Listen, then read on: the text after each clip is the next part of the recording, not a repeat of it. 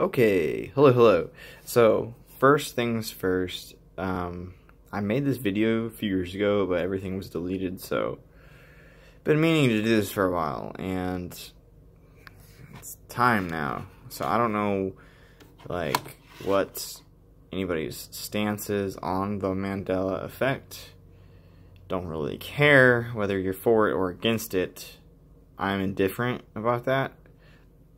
My point I'm trying to show you here is I found this. Found this game a few years ago and I bought it because of this. So, yeah, it's spelled with A on the front logo. On the top, it's spelled with the A, but then you go to the third party label on the back and it's with the E. And I guess that was probably from some video rental store, you know, but anyway. Just kind of weird, huh? Like, they spelled it with an E. They just made a mistake, I suppose? I don't know. But yeah, just something to ponder over. And that's really all I got. Thanks for watching. Peace.